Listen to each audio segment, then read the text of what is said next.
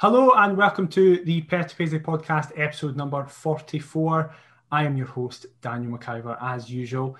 We're in for a different episode today. It's not the usual one where we just kind of speak about the last week because there's been nothing to speak about with Hearts. However, it's a big season review after we did the season preview. Right at the start, I am, as ever, joined by Adam Kennedy. Adam, how you doing? I'm very well, thank you, mate. Yeah, pleased that Heart and Midlothian have not ruined my weekend for once, as you'll obviously be in that same boat. But what about yourself? I'm all right. I've been focusing more on the election this week. So, because I'm that politics person and it's depressing as anything. However, it's not just us here. Much like we had the season preview, Adam's absolutely delighted by this news. We are joined by one of our few returning guests. It is Mr. Cammy Conner. Cammy, how you doing? I'm very well, boys. Thank you for having me back on. No worries. How have you been down in Sunderland? It's been busy, and you know what? It feels like a lifetime ago that we did this season preview. So it's obviously nice to get back on to discuss the interesting season we've just had. Absolutely. Interesting is definitely one word for it. So this show is going to take somewhat of a structural approach, but if you've listened to the show before, you know that we'll just kind of do random stuff as well. So we're going to start by getting kind of general summations, feelings, and reviews of the season as a whole before we go into more specifics of it. So I will start with you, Cammy, because obviously me and Adam have been on here every single week for 27 game weeks speaking about our beloved Heart of Midlothian. However, you've not only been not having this platform, but you've been down in Sunderland in a season that hasn't actually really affected getting to see games because we've been able to watch all the games virtually. How have you felt this season has went? I know it's a very loaded question, but try your hardest to summarise I'll break it down into bits, shall we? Yeah. First of all, it was obviously really strange as well because I am literally now a stone's throw away from the Stadium of Light. You know, walking past the ground, I'm like, oh, I miss it so much. And I obviously linked the games up to my telly whenever Hearts were playing and watched them. And no matter who's in my room, I'm going, oh, that's where I sit.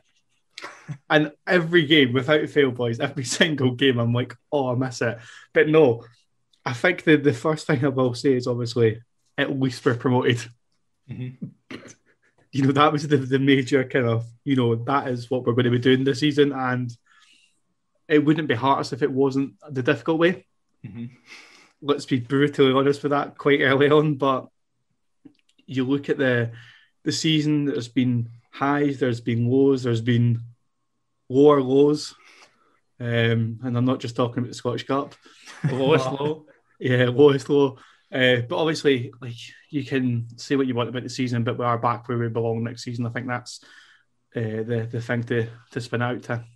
Absolutely. That's quite a positive way to end it. Adam, I have a feeling you're not going to be as positive. So what is your summary of this season?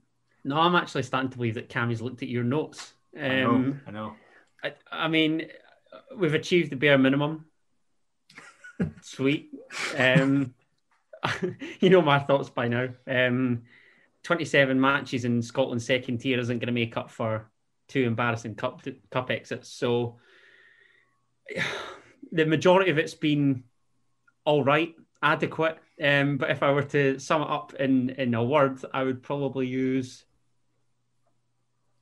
underwhelming. I think that's kind of the word that everybody's using because I can only really echo what you guys have said. I have always this season tried to be the more positive one out of us 2/3 whenever we've had a guest. I think Thomas Nicol beat me to positivity, but there's been some absolutely indefensible performances, most notably, obviously, the games that we will get into, the cup games, but in the league as well. However, also, there has been some positives in terms of individual performances throughout the season as a whole.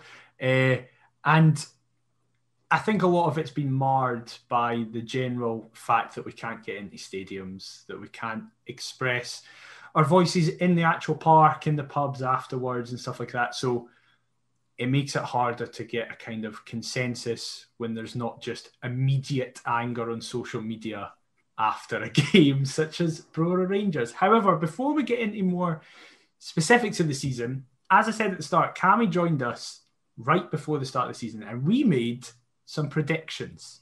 Now, oh God, yeah, Adam's saying "oh God" there because if you have either listened to that recently or remember that, Adam, would you surmise yourself as being the most confident out of the three of us? I don't know whether confident's the right word. Maybe arrogant. Okay. Maybe deluded.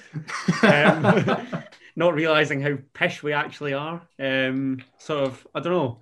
I mean, it's funny, isn't it? How throughout the season you've kind of been the more positive one. Yet, probably looking at the season from the start, I was going all guns blazing and just thinking we're gonna piss this. This will be fine. We just about did. And yeah, and it's safe to say that HMS Pistol League was not boarded once. So yeah, it's been a laugh, isn't it? So Cammy, on the other hand, was probably, now that we'll look at this, is almost spot on with a lot of his predictions. However, at the time, certain individuals, that I was going to try and put it in a nice way, but you got laughed at by myself, Adam, and certain people. How are you feeling as we sit here about to go over them? Well, first of all, I think the point I will make is get it up, yous. But I didn't want to be right. Yeah. That's the thing. I'm delighted I'm right because I'm never very often right. Was it a safety net thing, mate? You have seen Hearts play, eh? Yeah. Like, come on, eh? I don't know. I mean, if I'm being honest, I still believe very, very strongly that a lot of people underestimate the championship. And I know we're going to speak about it. I think a few of those players on that team underestimate the championship. I think that's fair to interesting, say. Isn't it, Daniel? Yeah, it is interesting. We'll get into my thoughts on the championship in a wee bit, but we will start with the predictions. So we had 5 categories. We had player of the season, top goal scorer, breakout player, the amount of losses we expected, and the final points total at the end of the season. So we will start with the player of the season. Now, Cammy, do you remember who you said? No. So I think it was not? I'm going to go right. Okay, I'm going to be really honest here. If I'm going to go with 3 players and tell me if I've got one right. One was Craig Gordon. No. One was Michael Smith. Right. And one was Liam Boyce. So your player of the season at the start of the season was Michael Smith. How would you say he has done this season overall? Overall, I think he's been fairly solid, but I don't think we've seen him at his best. I think he's played it really safe this season. Interesting. How so? He seems very defensively minded. Recent games anyway, it's like he doesn't want to pass forward. Mm-hmm. You know, he's always kind of turned around and played it back to Halkett or Suter or even Big Pop, as I was delighted to get his nickname back in. Mm-hmm. Is that a gaffer's instruction then for you? It's got to be, innit? I hope not, but yeah, I think it probably is. But I just don't think he's really got out of second gear. There's games where in the Premier League he absolutely wiped the floor with players and teams. And it's now kind of like he's just there to fill the kind of area he's playing in. That's interesting because I would generally agree. I think he hasn't really gotten out of second gear. But do you think there's an element that he hasn't had to? I think possibly. And I think it comes back to, did he maybe... Let's be honest, first of all there, sorry. So Hearts should never have been in this championship. We'll place that on record. I think that's something that all 3 of us agree with. Mm-hmm. And I think he's maybe at that point where he's like, Hearts shouldn't be in the championship, so I'm not going to get out of second gear. That's an interesting way of looking at it, because I think, and as we'll go through later with the squad, I think a lot of players potentially have felt like that. However, I would say Michael Smith as a kind of general player of the year prediction, while it didn't fully culminate, I think he has been one of the strongest players consistently this season. My prediction was Liam Boyce. Boyce, as you said, one of the players that you potentially thought. I personally think he is our player of the season. The debate will be between him and Craig Gordon, and I think that is a fair debate. Like, I know a lot of people are saying that's not fair either way. Some people are going, the only player who deserves it is Craig Gordon. Other people are going, the only player who deserves it is Liam Boyce. But what we can all agree with is that they are the only two players that could be up for it. Adam, obviously you made it, it was very well documented that at the start of the season, you weren't Liam Boyce's biggest fan, but that was purely just out of frustration. Whereas I was kind of saying, no, look, he's doing this, he's doing that, he's doing that. And now at the end of the season, in the last episode that we did, you were the one who was going, you were frustrated by people's reaction to him that he hasn't done enough. So how do you see how his season's been? This is just going to be a recurrent theme of this episode, isn't it? just digging me up. Listen, I mean, I've said it on here numerous times. I think with Liam Boyce, I was expecting the kind of out-and-out goal scorer that we saw at Ross County. I didn't realise quite the extent to which his game had developed, perhaps down south. And to be honest, I think both your sort of shouts for player of the season, I think are both, valid contenders. I don't think Michael Smith's at that same tier as kind of Craig Gordon and Liam Boyce, but he's probably in the one below it, just below it. But yeah, I mean, delighted that Liam Boyce could shut me up, but at least that's in a positive sense. Absolutely. Cammy, how have you felt Boyce has been? Has he lived up to the heights that you thought he would, or have you thought, yeah, this is exactly what I expected of Liam Boyce at championship level? I still think there's more to come from him, depending on what obviously happens with yet another rebuild or whatever may happen. I think he's been there when he needed to be there. The one thing that I think is really important to get out there, and I'll probably get slated on social media for saying this, but we move, is still not that kind of like, he can never be that one team army. He does need other players around him to play well. There was a game, I can't remember who he played against, but his first touch was like the worst thing I've ever seen. And he could not bring a ball under control. And, I think that changed when the players around him are playing well, because I think it fills him with, yeah, we need to go and do something. I think you look at teams, especially the Hearts this year, that if there's so many underperforming, it might be a case of everybody then underperforms, but usually get a team where at least one person's performing. I think he's been good. I think obviously the goals he scored have been good. He links up well with Gary Mackay-Steven now that he's started obviously coming a bit of form, but I still think he's missing a little bit. But I'm hoping that'll come next season. It'll be depending on who we keep and the style we obviously intend to play next season. I think that we've got to remember as well is the fact that we've not really had a pre-season, or it's been stop-start. I think this has been a massive thing for, no, I'm not just saying Hearts have been affected. I think it's been a sort of nationwide issue, and there's bound to be a good few Hearts players in that squad that have suffered from that sort of not being the case. Absolutely. However, generally, I'd say, as I said, Michael Smith hasn't been quite at the level many expected him to be, but in with a shout, one of the best players. Liam Boyce has been arguably the player of the season, if not the other one. We now come to Adam's prediction for player of the season. Adam, do you remember who you said? Regrettably, yes. And could you tell the lovely It's a shame this is a podcast, by the way, because that picture was phenomenal. Yeah, Adam has had head in his hands whenever we've spoken about this. But could you tell everybody who you said is your player of the season? I believe it was Heart of Midlothian's number 7, Jamie Walker. It was indeed. I mean, let's be honest. I've made my thoughts about Jamie Walker explicitly clear this season. However, Adam, I'd like to ask, do you think he is in the conversation for player of the season this year? I think had he been given more starts under Robbie, he might have been. Right. Okay. I'll let Cammy answer that first. How do you agree with that?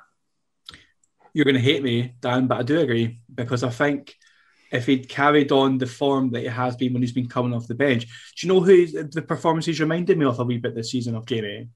Is Novakovic. Interesting. You brought him off the bench and he just did something. Obviously, it was the odd occasion he didn't, but it was And maybe a little bit of, yes, yeah, exactly. That kind of moment there. Do you know, and like kind of Boyce at times, he just appeared in the right moment, you know, and it really kind of sparked him. Yes, I think he should have maybe had more starts. And there was a few times this season where like 95% of the fan base, the team selection would come out and you'd be like, eh? Like, it would just be that instant one, wait, sorry, what? But, you know, I think it'd be interesting to see what happens next season. And I know that's going to be a common theme of this show. What will happen next season? But I think he's been decent, is probably the way I would describe it. So, listen, this is... Folk are going to get sick of this. I think he's nowhere been... I can't even talk because I've been saying this for 27 weeks. I don't agree personally that his form would have increased or improved or maintained with more starts, because I think now at the stage he's at in his career, he is only a bench player. I don't think whenever Jamie Walker has started, he has shown anything. I don't genuinely, like, I can't think of a game, apart from maybe Morton away, the 2-0 game, where he started with that and obviously he scored both goals. I can't really think of another game or even a couple of games where Walker has started and been one of our best players. If you were just to ask me Walker off the bench, he arguably could be in player of the season contention because he's just been so effective off the bench. But generally, when I think Adam said this last week, actually, at the start of the season when you went, we're playing in the league that he came through in and was fantastic. He's back at the club that he did it at. He's back with a manager that he did it with and got brought through. I think it's fair to say a lot of people expected far more than we've actually had from him. Or, I'll go to you, Cammy. Do you think I'm being too harsh, or do you think that's fair? No, I'd agree to a certain extent. If you look at him coming back and what he wanted to achieve, but then again, I think he has been useful when he's come off the bench and been onto something. But you could also argue that Andy Halliday's in the same boat, that he's coming to Hearts. You know, everyone was like, what a player. I'm still waiting. Mm-hmm. Yes, absolutely. Well, we will absolutely get to Andy Halliday later. But Adam, go. No, I was going to say, I mean, I sort of talked about how I thought that all the stars were kind of aligning, as you touched on there, Daniel. Do you think he's sort of in that same kind of camp as Michael Smith, where there's perhaps something mentally that's not sort of preventing him from kicking on? And it's perhaps that he just feels as though I don't want to say that he's better than this, but do you know what I mean? That there might just come that little bit of arrogance, but without sort of, and without any justification, mate. I think that's almost spot on. And Michael Smith did that, but still kind of at least consistently performed. I obviously not including the February-March period where just everybody was terrible, but it was very noticeable that Smith seemed off it as well. But Smith managed to kind of just keep going and go back to Mr. Consistency. And when you look over the season, he probably still was that like 6 or 7 most weeks, if again, apart from that wee period. But Walker, again, we'll get to him in a wee bit. However, generally, you would not, I feel like, Adam, you would not put him up for player of the season. That's a fair comment. I can't disagree with that, mate. Well, we move on to the next category, which is going to be the quickest category that we speak about because it was the one category we all agreed in. It was top goal scorer, Liam Boyce. We all said that. There's not really much for us to say just now. We will, again, speak about Liam Boyce later, so I'll get more of your opinions later. However, we then move on to breakout player. Sorry, mate, because I was going to say, what is interesting is what would have happened had we brought Nando in at the start of the season as opposed to in January. You know, then there's perhaps a debate. I know I can see Cammy shaking his head, but it's a topic for conversation, surely, Cammy, no? I think it is a topic for conversation, but I still believe that... He's not of Boyce's calibre, though, is he? I also don't think he's that however many goals a season striker, if I'm honest. Mm-hmm. I genuinely think he... So if you're playing like... I'm not saying I'm Robbie Nielsen here, right? But go with me. If you're playing something like a 4-4-1-1, I think he's the player you play in the 10. Because he wins every ball. He's like Uche or kind of somebody of that kind of stature, should I say. Countless Hearts centre forwards that we've seen that can't score. What was it? Just big unit, I think I'll just describe him as, right? Like, honestly, he's like a big kitchen cabinet. You just can't move him. But he's so useful in that sense to flick the ball into Boise. And I think he's obviously powerful and he's strong. And he has obviously scored a few goals this season. He has been good. But I don't think he's that goal scorer compared to Boyce. But I think that's good, though, because you don't want two similar players playing up top together. Absolutely. And that actually quite nicely leads into our breakout player, because this is another kind of category that me and Cammy actually agreed on. We picked the same individual. We both, Cammy, picked Craig Whiten to be our breakout player. Now, I think there is a debate that Craig Whiten was a breakout player for us this season, considering the years that he'd been at us prior. He'd never done anything. And when Robert Borthwick was on this podcast, we were laughing about how is he still at the club? Like, surely he'll be away. And then he had that game against Wraith in the Cup, where he got his hat-trick with the 2 penalties and one of the goals of the season where he just ran 80 yards. Then he just kind of kept finding form. He came off the bench against Ayr and scored twice and got an assist to make us go 5-3 up. And then, of course, kind of the pinnacle of his Hearts career, he gets that goal in the semi-final against Hibs. But on the flip side, there was many games, I will give him credit, where he was played completely out of position, most notably as a winger, where he was lost. He just didn't seem to do anything. And then, of course, in January, he has moved to Dunfermline on loan. That is going to be a permanent fixture. Cammy, would you say that Craig Whiten is or has been our breakout player? Yeah, and I think the reason behind that is every player is going to have bad games, especially obviously the season we've had. But I think so much confidence came back to Whitey. Mm-hmm. Either that or it was his haircut. It was on the two. But I think I'm going to say this on record, and again, I will probably get slated on social media. I'm surprised with letting him go. Yeah. I know I mentioned in the podcast I came on before, boys, that one of my flatmates is a Dunfermline fan. When he signed on loan, he was delighted, and when he found out it was permanent, he was buzzing. And I genuinely, he actually reminds me a bit of James Keatings. Mm-hmm. Is rather good in the Championship, but can he step up? I mean, listen, I'm not going to sit and slate Keatsy because I've killed him for the bill with Keatsy, right? But it's that kind of interesting transition that would they have maybe been at the same kind of level in the Premier League? I don't know. But again, I think he's another type of player that, like you said, that he was played out of position, so I don't think you can really give him much stick. Mm-hmm. You know, I'm a goalkeeper by trade somehow. But it's like sticking me up top and just go for it, mate. All right, what we go there? Yeah. I'll go up and catch the bloody ball.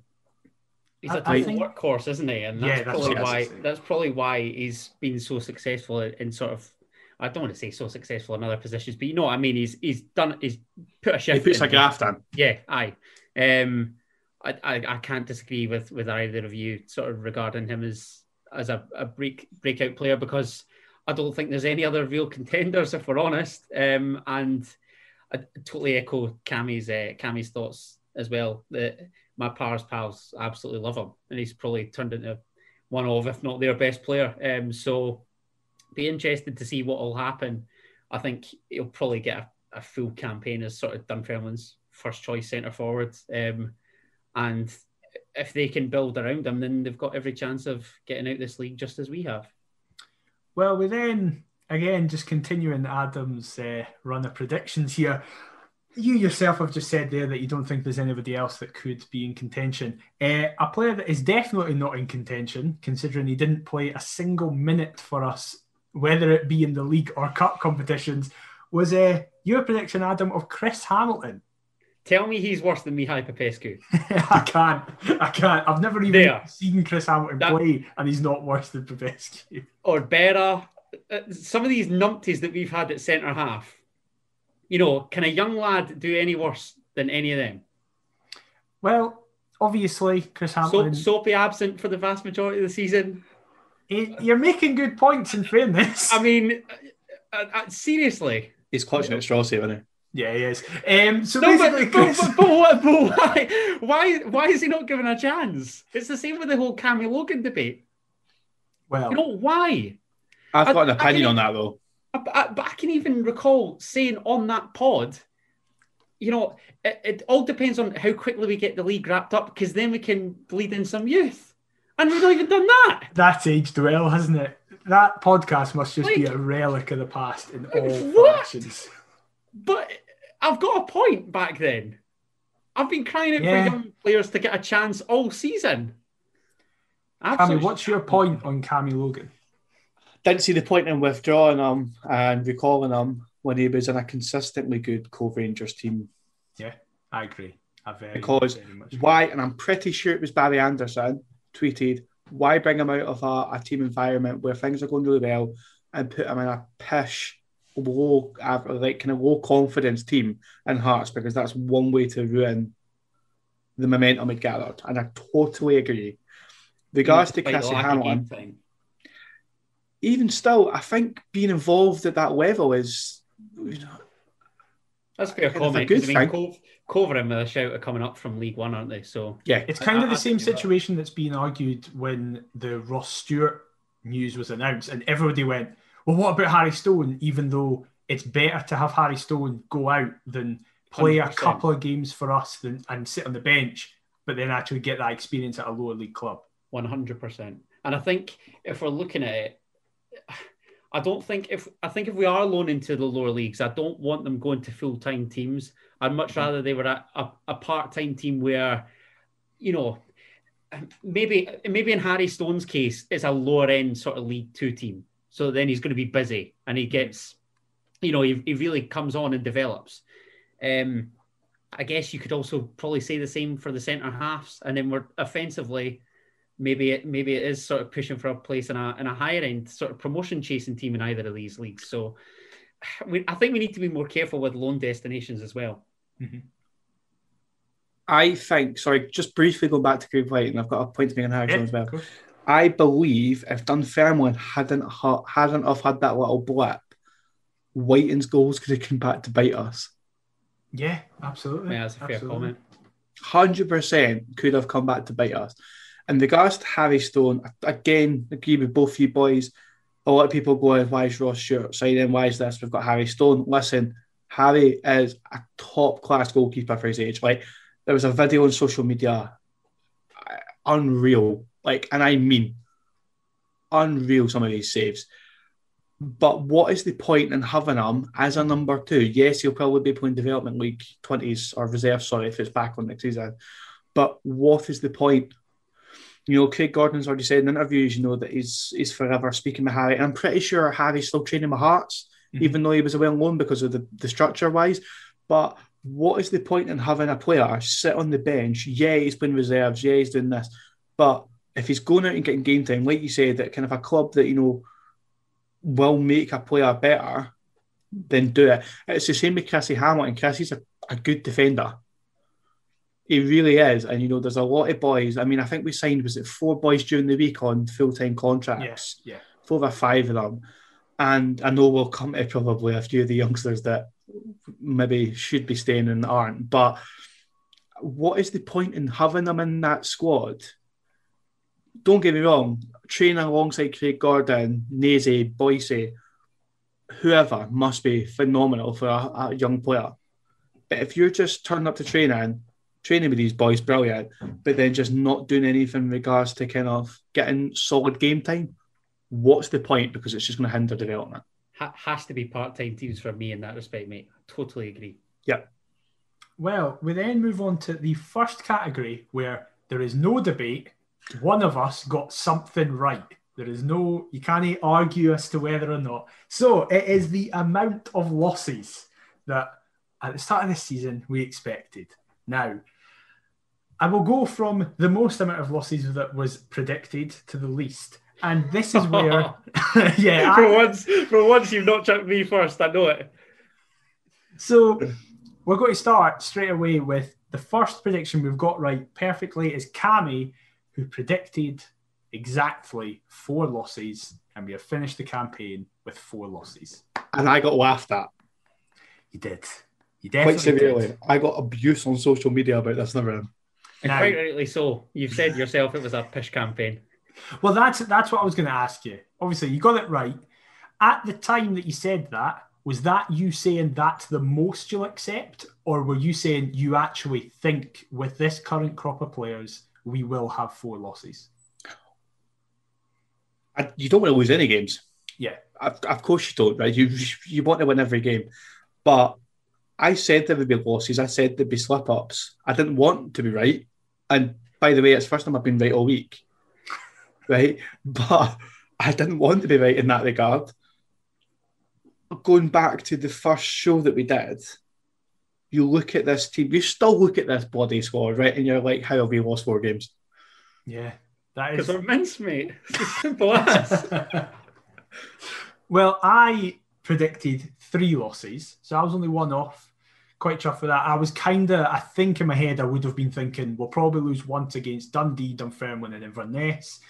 They were not the teams that we just lost to. Obviously, we lost to 2 of them, but we then also lost to far worse teams. However, we finally come to Adam's prediction, who in 27 games, and I think the quote is, I'll be happy with 2, which kind of means you only really accept 2 losses. Adam predicted 2. We got double that amount of losses.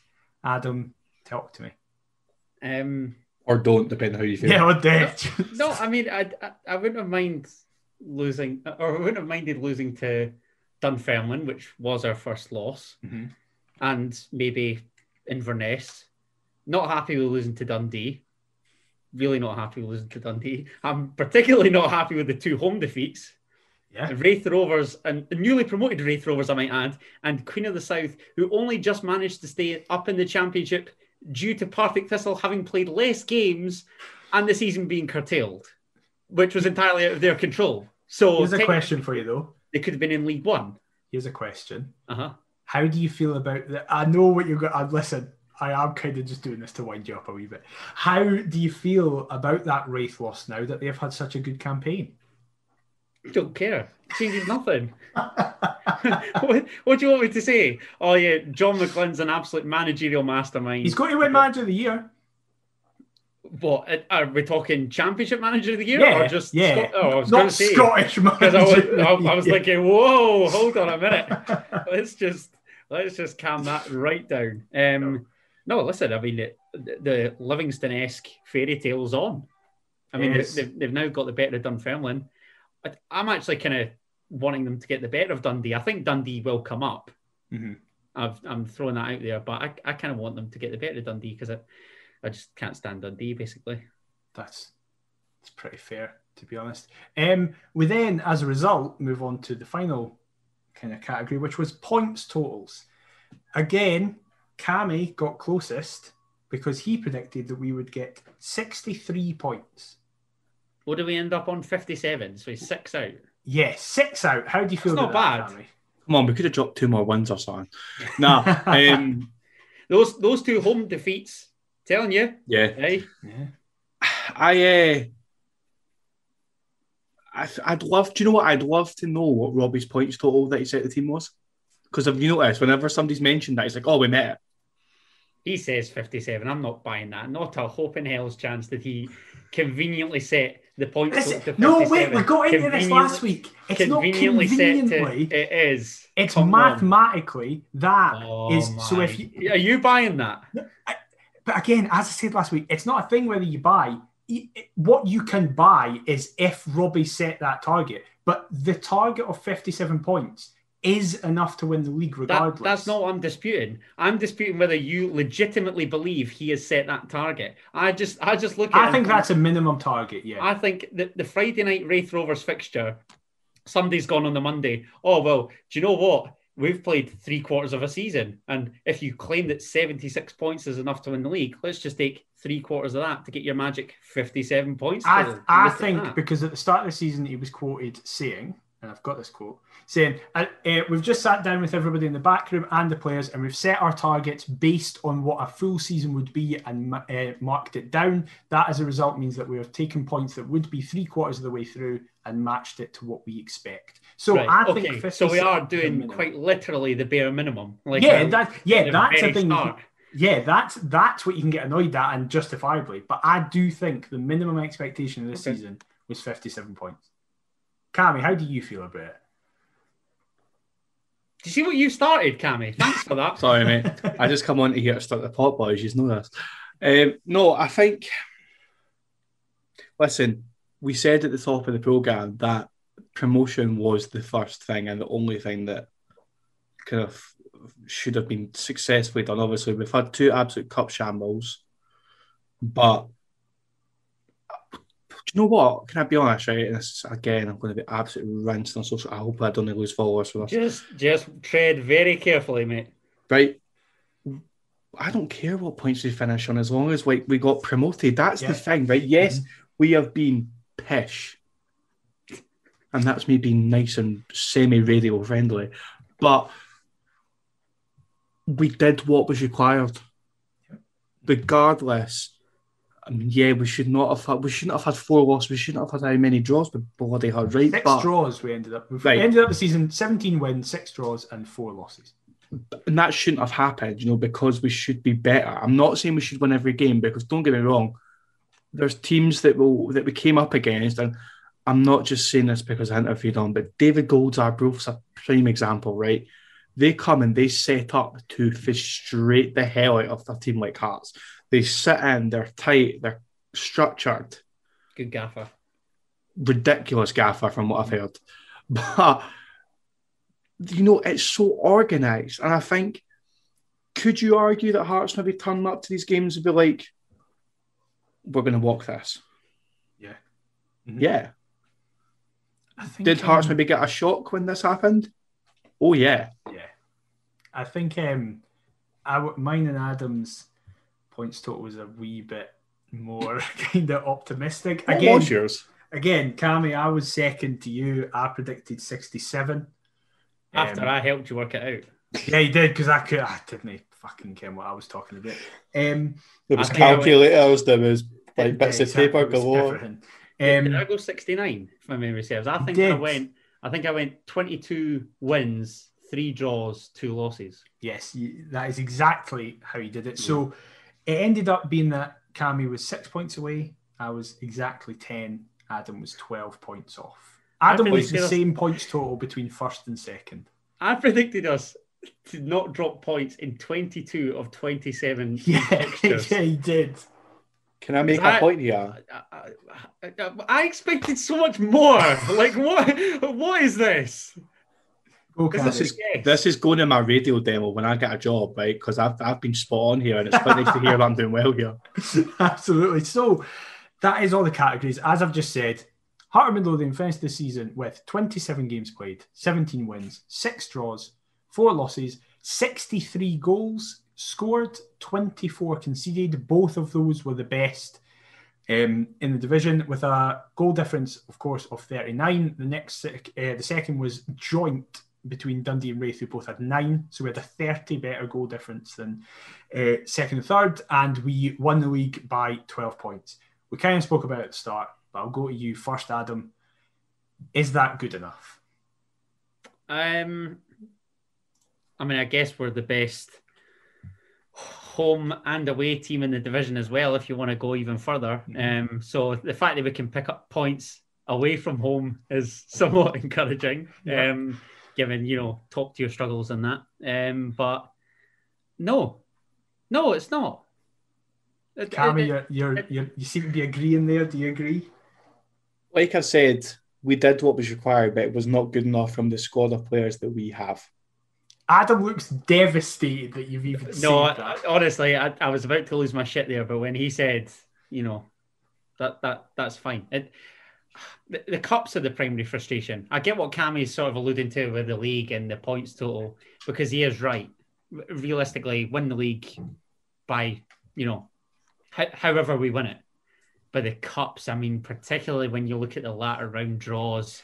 Well, a disappointment. We'll speak about it now. So obviously, the kind of elephant in the room here has been that if you looked at that from a completely objective, non-Hearts fan point of view, you would go, yeah, you can understand a bit of the anger. However, it seems that this anger towards many Hearts fans, towards Budge, Nielsen, the board in general, it seems to be far more intense than maybe the league table suggests. However, of course, Hearts viewed this season, whether or not opposition fans think it was fair to, we viewed this season as, we're going to win the league anyway, so we look towards the Cups. What did we get in the Cups? We got a pretty convincing group stage win in the Betfred Cup, as you would expect. For the first time ever. Yeah, exactly. We never get on with that cup competition in the group stage. Absolutely. However, we then lose to part-time Alloa. And then we go, right, okay, we're out at that, which I think a lot of fans were kind of like, you know what, that's an absolute nightmare, but fine, because at that point we were still doing very well in the league. We were doing exactly what was expected, but still doing very well. And it was like, right, okay, fine. We'll forget about the League Cup. We've still got the Scottish Cup and the league to focus on. Scottish Cup rolls around. We don't play the game for ages because Brora Stranraer, or Brora, who were they? Camelin. Brora Camelin, sorry, just kept getting delayed. How many was it? 4 times, I think it was delayed. It's a good 4, I think that's right, yeah.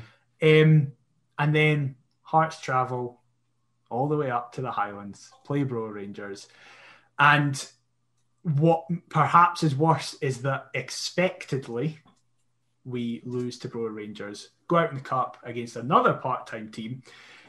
Officially, kind of, within the Hearts fan base, it's now being regarded as the worst result in our history. A non-league team. Yeah, exactly. Not even in the pyramid. And yeah. The stat that Corbett kept on throwing up, sorry to cut you off, was Go for it. The first loss to a non-league team since 1900. Exactly. So, it's easily probably the worst defeat in our lives, our parents' lives, grandparents' lives. Brutal. I think, so this is the big question I had, which is why I brought up the Cup games. So again, Cammy, I'll go to you first. If you ignore the Cup games, do you view this season as a success? But with the Cup games included, how would you say the season is still a success? Without the Cup games, I would say it was a success from the fact that we were promoted. Mm-hmm. But what I think is really interesting, again, I'm pretty sure, we go back to the Championship the last time, and we still sometimes played horrendously, but still got wins. Mm-hmm. And I think that, even though you could argue I'm totally contradicting myself, that does show a degree of character. Yeah. Listen, we want trophies. Hearts fans are hungry for kind of trophies and cup finals and a wee day out of hand and win allows type thing. But I think including the cup kind of games, the league was a bit. See, if there's one word to describe it, it's meh. Right? Aye, okay. Cups, we shouldn't be losing to the teams we lost to. Mm-hmm. Credit to both teams. Mm-hmm. They came with game plans. They didn't let us kind of breathe. And I'll be honest with you, see the way we were playing, I'm not surprised we got put out both cups at that time. Mm-hmm. Not surprised. I think that's pretty fair. Adam, obviously, people have been able to listen to our thoughts over the season. I think it's been made pretty clear from your camp that the season is not a success. It's just what's expected that we've done this season. Yeah, I think so. You sort of even took a brilliant point of mine in that, once the Alloa defeat came around in the Betfred, I think the fallback was, well, chances are we're going to go on and win the league. So, we could put all our eggs in the Scottish Cup basket. Mm-hmm. As finalists for the past 2 years, to then lose to Brora Rangers, having lost to Alloa in the other cup competition, is without doubt, it's the biggest embarrassment of my Heart supporting life. And I'll keep it, PG, is an absolute disgrace. Well, we will now spend the end of this podcast going through the squad that has done all this, for good or bad. And basically, we're going to go through the players that have featured this season, because there's obviously players who haven't featured, such as youth players or, for example, Bobby Lamal, who has played for more teams this season than most people have played. However, he's not going to be included because, one, Bobby Lamal is definitely away. But he also hasn't featured, such as some youth players haven't featured as well. But if you've played a minute in this Hearts team this season, we're going to speak about you. Now, of course, Adam has kind of done this. For people who potentially missed it, Adam, tell them where you spoke about the squad. Yeah, so I spoke on Energy Sport, which is basically a Napier website, with Jamie, who we had on, a couple of weeks ago now. 2 weeks ago, yeah. And it was hosted by Sean, who's a Kelly fan, and he went through sort of Jamie and I's choices with regards to... It was basically centred around a piece which Jamie had actually written as well, which you can check on the site. I think it was titled something like Hearts, should they stay or should they go? And he basically dissected the whole squad, said, his opinions, and then we had a podcast and basically did exactly the same thing, sort of centred around that piece. So I think we've linked it, or sort of you can check it out with the episode that he was on. So you can gain my thoughts, or obviously continue listening here, because I'll probably chuck in the odd comment or what have you. Yeah, of course. We'll still come to you, Adam. However, people can hear your stuff. It's kind of going to be, and again, to be honest, I've made my thoughts clear on a lot of these players throughout the season. I'm very interested, however, to hear Cammy's thoughts on individuals. So Absolutely. We will start from the back. I think I probably know what you've got to say about this individual. However, Craig Gordon, the sign-in who came in and has been universally beloved, as was expected. He has made 29 appearances. He's been booked twice, which is quite interesting. His points per game is 2.17. Cammy, would you keep Craig Gordon for next season? I think so. You think so? Is that he's still got to prove himself? He's still got to jump up a wee bit. No, of course I would. Sounds unsure. Yeah. No, of course I would. You look at some of the saves he's made that are just unbelievable. And I'm not just saying this because of goalkeepers union coming out of play here, but like what a guy, what a player. He's such a humble guy, and he really comes across like that. And we have obviously spoken about players who have maybe just been like meh, we're in this league. Craig plays for that badge. Not very many players do in modern day football, to be honest with you, not just regards to us, but of course I keep him, and I actually think he could be in with a shout of captain next season, to be honest with you.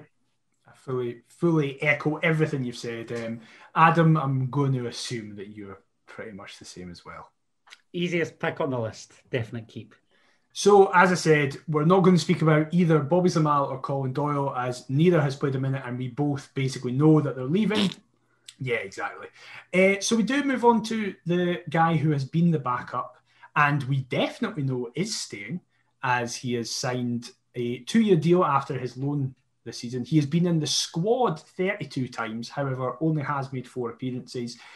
An average of 1.5 points per game for a Mr. Ross Stewart. Now, obviously, Cammy, we just spoke about earlier in the podcast how the reaction to Ross Stewart's signing, at least in my opinion, was a bit over the top for a backup goalkeeper. How about you, though? Are you happy to see him stay? Have you been impressed with him generally? What do you think? Listen, I think he's been all right. I think, there's worse goalies we could have signed, or shall I say re-signed.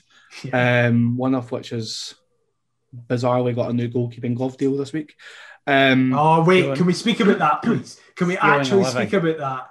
Joe Pereira on a supposed 20 bags a week as well. Joe Pereira, if you've missed this, has just signed, and I mean, he's actually just signed a new deal with generally it seems everything. Did he drop the pen? Yeah, exactly. Like, never a worse goalkeeper, never a worse player I've ever seen. Surely goalkeepers union can't extend for him. Do you know what? I'm stayed quiet on this, right? Because when he signed, I was buzzing because I'd heard so many good things about him. I think everybody was, because of the caliber that he was playing with, and the allure of the club. I mean, isn't it? I mean, we're talking about sort of new deals and sort of, merch and brands, all this sort of jazz. Ultimately, that comes with being a Manchester United player, whether you make your first team debut or not. And Big David De Gea was like, "Good luck, mate," and tweeted him, and I was like, "Oh, he must be decent." Oh shit! Like, you're next, Big Dave. Get on the road.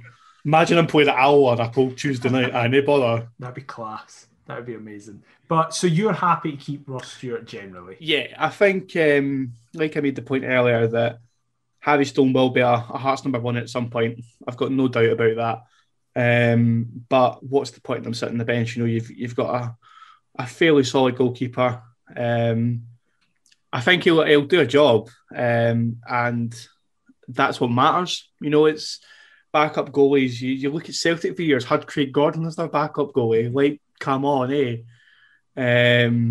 So, fairly happy with that one. I don't agree with the outburst on Twitter, but then again, I think Hearts could have won the league, winning 27 games, had won the Scottish 9-0 against Celtic, could have absolutely pumped Hibs in the Betfred, and there'll still be folk moaning. Yeah, that's fair. Do you know what I mean? Think, to be honest, I actually think one of them is on this call, because Adam, how do you feel about Ross Stewart signing a 2-year deal? Couldn't care less. I just hope that Craig Gordon doesn't get injured. Simple. Otherwise, we're done. Fair enough. We then move away from goalkeepers to a player who I think many people didn't expect to see this season, but have been absolutely delighted to. John Souttar came back into the side. He has been in the squad 6 times, but was actually used 4 times. In those 4 games, he, again, much like Craig Gordon, has picked up 2 bookings. Very on brand for Soapy. Averaging the joint highest points per game ratio, but of course you have to take into account he has only played 4 games at 2.5. I think I speak for everybody, but I will go to Cammy first again, that we hope John Souttar stays fit. Yeah, and I think we are such a more compact team when he's in the squad. I think there's that little bit of composure. And listen, I really like Craig Halkett. Noble company to Halkett, who again hasn't really had the best season at times, but there's so much kind of composure and a little bit of let's put a foot on the ball and just chill a bit. You could argue, and I'm interested to find your thoughts, should he be in Steve Clarke's squad? Well, I think if you just look at what he's done this season, there is no argument against it. The argument that comes up is if you take a guy off 4 appearances in the Championship. Mm-hmm. But I'd take him. He's better than Grant Hanley. But then do you not, like, obviously he's had a horrific injury, and by the way, credit for coming back. Yes. Several horrific injuries. Yes, credit for coming back, because at one point I was told he was not coming back. Mm. I was told he was goosed and he was absolutely done. And I was delighted when you see him training, because Hearts actually never said anything. Did you notice that? He just appeared in the training. It was like there was just nothing. But nobody even noticed him because it was the hair. Nobody noticed who it was. And the beard. He had a beard out of nowhere, and it was like, whoa, he's a different human. Yeah, and I think if you're going to look at, I mean, I know we always say do not pick a player on reputation, pick a player on merit and on form. I think you have to look at Soapy as a footballer. Especially because the squad's been extended as well. Yeah, is it 30 now you can get in the squad or something like that? 26, I think. I think it's gone from 23 to 26. So right. I think that the debate that seems to be arising is who's taking up these sort of 3 places. Extra. But I don't know. I mean, I'm trying to recall his Scotland career. He has been capped a couple of times, isn't he? Yeah, he has. So, I mean, going off Steve Clarke's words, recently in the press, it seems as though it's going to be young guys, kind of first timers. I'd be very shocked if it's not, your Nathan Pattersons, your David Turnbulls, your Ryan Galls. Do you think Craig Gordon will be in the squad? Yeah, Gordon goes. Has to be. Definitely. Gordon goes 100%. And he should be number 1. And it's funny you mentioned, obviously, Suter and Gordon, because I think that was 5 clean sheets to end the season, 6 clean sheets. Yeah. So, it's annoying that the goals to Queens obviously arrived, because then we could have been looking at, a potential club record. I know it's second tier and we're not really caring, but it would have been, a nice consolation. Here I am looking for a positive, so just let me have it. Just keep fishing. Exactly. So, as I say, we're all agreed that John Suter should stay. We go to another player who came in at the start of the season and has, this sounds a bit harsh, potentially had a season of 2 halves. Stephen Kingsley came in as a free agent, and if you had spoken to me before January, I would have said arguably player of the season. He came in and was just ridiculous. He has played 24 games for us, got 4 goals, 1 assist, a booking as well. Average points per game of 2.1. So basically, when we play Stephen Kingsley, we win games. However, kind of Adam's theory of the moment he signed his new deal, he seemed to kind of deteriorate. However, obviously, it also coincided with the team as a whole massively deteriorating. And then, unfortunately, obviously, season was curtailed early by injury. Cammy, how have you felt Stephen Kingsley's done this season as a whole? I like him. I really do like him. I think he gives us something that we haven't had for a few years. Obviously, we'll go on to speak about how good Hickey was and, how well he's doing now. But Stephen Kingsley gives you that little bit of stability. Mm-hmm. And I don't think Aaron Hickey did that as such. Listen, I wish Aaron all the best, and he's doing really well in Italy and stuff. But there was a little bit of rabbit in headlights at times with Aaron Hickey. Mm-hmm. And I think with Kingsley, there's that little bit of experience to, again, just chill it out a wee bit. And I think if he's fully fit, obviously, presuming Michael Smith will be at right back and Sophie at centre half, and you could obviously make a case with who they're centre half. It's probably Halkett at the moment. That's a fairly solid back 4, and Craig Gordon behind them. Mm-hmm. Well, technically. That point that you just made there about experience is really important, because Adam, despite him having so much experience, he is only 26. I know it's so weird to everybody because he made his debut at Falkirk when he was so young, but do you think that's also a positive, that it's not another player that is past 30 that's doing well just now but doesn't have much beyond that? Stephen Kingsley is actually theoretically coming into the prime of his career. Without a doubt, mate. And I think it's funny how we've sort of talked about Scotland. It seems as though all our best players are left back. So if I'm looking at it from a selfish point of view, I think it's brilliant that he's not sort of in Scotland contention and that he's only sort of available for us. I know it sounds really daft, because obviously we want Hearts players to be internationals and to, gain all the sort of accreditation that comes with that. But we just want a solid season out of a left back that we haven't had. Cammy's right with Hickey. He's probably the first since Lee Wallace, if we're going as far back as that. Yeah. Maybe generous towards Adam Eckersley, sort of the last time we were here. So, no, I'm a big fan of his. And, I mean, I did chuck that theory out about his contract. I think also a big part of it was perhaps the penalty miss at Hampden. I don't know whether he's perhaps fully over that. But, when he's fit and firing, I think he's caviar. I really do like Stephen Kingsley. I think he's very composed and just a very good footballer who I'm more than happy to keep if he can get back to his best, of course. Well, so far, it's been pretty much universal keeps. However, I think we now come to a person that there is a discussion potentially. So we actually come to a player who has played the most this season. There is no one with more appearances. It is Craig Halkett. Been in the squad 31 times, physically played 30 times, got 1 goal, 1 assist, 4 yellow cards. A points per game of 2.1. Cammy, I'll come to you first, because obviously you just mentioned there about Craig Halkett.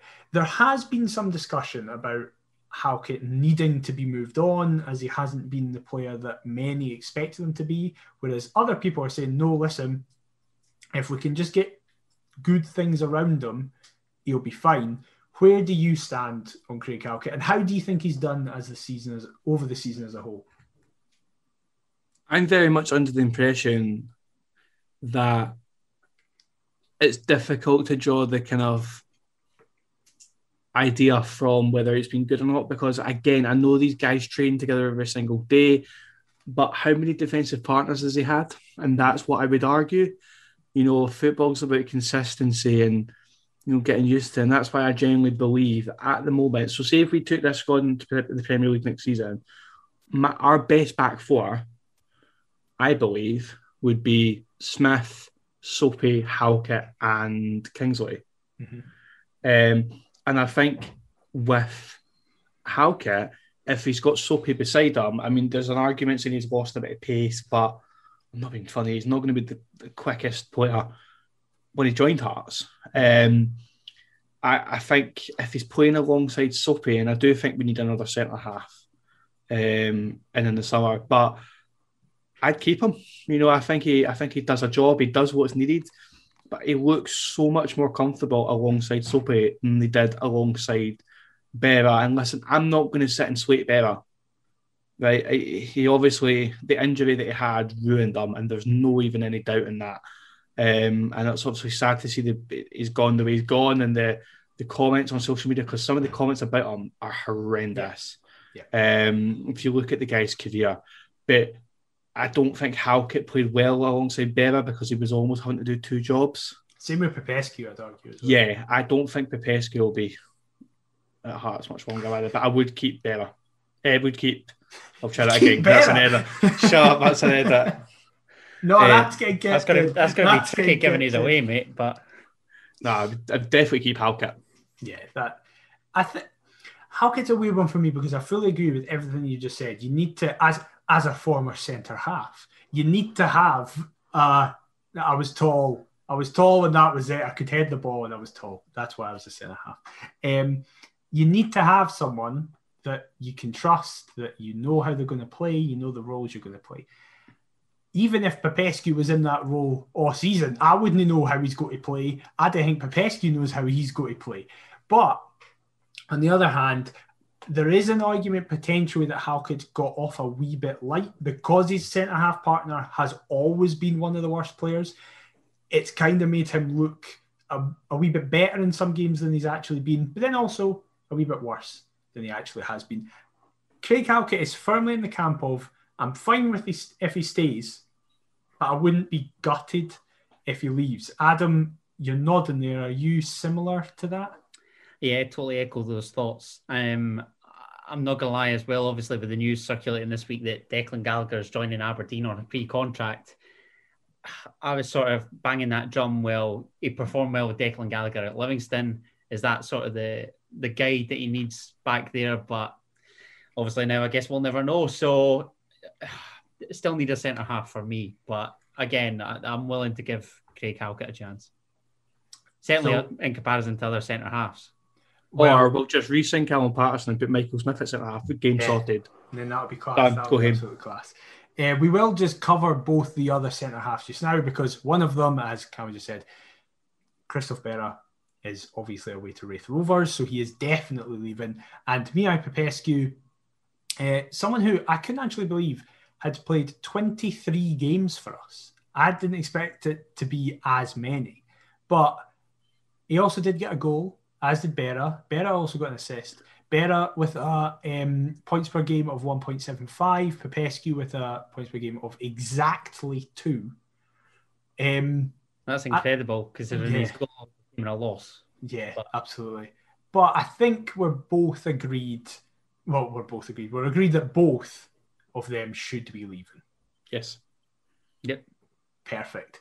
We then move on to another fullback, but also arguably our best centre-half when Soapy isn't here. Michael Smith, he has played 26 games, got 2 goals, 5 assists, 3 yellow cards. His points per game is 2.19. I think everybody's agreed that we keep Michael Smith. Resounding keep, yeah. I thought you were saying something else today, but you were shaking your head. Yeah, no, you were shaking your head now. It's like he's turned on Michael Smith. No, that's a resounding keep. That's an easy pick. Yes. We then come to a man where I'm very interested to hear people's thoughts about. It is a man who has played 16 games for us this season, got 1 assist, his points per game was 2.1. absolutely ruined someone in the final of the Scottish Cup. He also won the penalty for us in the semi-final against Hibernian. It is the man who just runs and runs and runs and runs and runs, Aidy White. Now, I'll come to you first, Cammy. How do you feel about Aidy White? He looked like a different player in that semi-final. Like, where have you been all this time? He did. He actually, I remember thinking, when there was a long ball played, I'm like, what the fuck's that? Yeah. Because I've never seen pace like it. Yeah. And then after that, I was like like, Ronaldinho as well. I know. Yeah. Listen, I like Aidy White. I think he was absolutely roasted from the support. But I don't think he's good enough. I think that's pretty fair. I quite like him as a left winger. Yeah. Like a left back, he is not. But he does just kind of run his heart out. But yeah, I think there's far better out there. Adam, you seem to be reacting to this far harsher. I don't think you see any positives in There's hate in his eyes, like. No, not a sufficient standard for Heart Midlothian Football Club. Goodbye. Well, we'll come to a man now who I think people thought he wouldn't be at a standard when he was announced mere weeks ago. However, he's come in for a few games and has actually been one of our better players. Only 5 appearances, but with a points per game of 2.2. Shay Logan has been told he is definitely not being kept on. Cammy, would you have been fine with a year deal? Yeah, but I don't know where I'd play him. Interesting. Because I think I've seen him for Aberdeen for years, right? And I'll be honest, I hated him when he was at Aberdeen. I absolutely despised the boy. I remember somebody being a little bit abusive and swearing at him sitting next to me. And Shay Logan turned around and stuck the middle finger up. And it was the best thing I have ever seen. Because then the supporter next to me goes absolutely off his head. And I'm like, why are you reacting? You did this to him. He's literally just giving you it back. Yeah. Sit yourself down and take it. He's that type of player. And this, again, might just be me because when I watched the games, I was maybe doing something else or whatever at the same time. I wasn't 100% fully concentrating on it. It just seems to be there. Like, he's not done anything that I'm thinking, wow, like, that's amazing. But he's been there when we needed him to be there, if that makes sense. Yeah, he's not put a foot wrong. Yeah, he's been substandard, and I don't know where this means he's going to end up. Is he out of contract at Aberdeen, or is he back there? Yeah. Right, so his deal's up come the summer. I can see him signing for somebody like St Johnstone or somebody like that, where like he's solid. He is. He's not going to get in ahead of Sean Rooney, though, mate. But he's not going to get exactly. But obviously, Hearts played him as like a right winger, like kind of wing back player when he was first brought in. And be honest, it was the most bizarre signing I think I've ever seen. Yeah. You know, it was leaked, what was it, a day before? Yeah. And I'm like, right, okay. And like you said, to be fair to him, he's done nothing wrong, but he never really jumped out. But it's hard to judge because he's only played so many games. Mm-hmm. I'd like to have seen him half a season, like as in a proper season. Don't think we conceded a goal while he was at the club, actually. Well, this is the thing. So we'll come to another player later, but when John Souttar, Shay Logan, and this other player came in from the Dunfermline game onwards, Heart of Midlothian did not concede a goal. Yeah. I think it's interesting because I am fine with him not being given a deal, but I would have been fine with him being given a 12-month deal. Like, it's the same with Halkett. You're like, yeah, if he leaves, then fair. If he stays, then fair. It's kind of in that same boat, but I would like to have seen more of him to see what he was about. Yeah, absolutely. Oh, this is going to be a big one. Right. We come to a man who used to play with Shay Logan, actually. A man who came in January. He has played 18 games. A points per game average of the second lowest that we've had so far of 1.83. He has scored 4 and got 1 assist. Cammy, where do you stand on Gary Mackay-Steven? I like him. I do like him. I think now he's got a little bit of confidence. He's kind of a player that is really, I mean, again, it's probably no surprise, but he's really underwhelmed, you know, and he's just been there like, oh, okay, he's playing. It's like the gaffer's son. He's just been getting a game. But see, lately, he's been brilliant, but I think that's his position. You know, I really, really like him as a player. I think he's tricky, he's quick, he's direct. I know we'll come to another certain player who likes a wee direct run from his own half. But I like him. I would certainly keep him. Because at the moment, I think actually you could argue he's come onto form at the wrong time. Yeah. Because the season's now done. Yeah. But I would certainly keep Mackay Steven. And again, I'm all for football friends and stuff. That having John Suter back in that Hearts squad will do him the world of good. Yeah, absolutely. Adam, we have obviously, over the last few weeks, made it clear that we're kind of on opposite end of the spectrum, but we're starting to get towards a consensus. If you asked me 3 weeks ago, would I keep Gary Mackay-Steven? It would be a point blank no, get rid of him.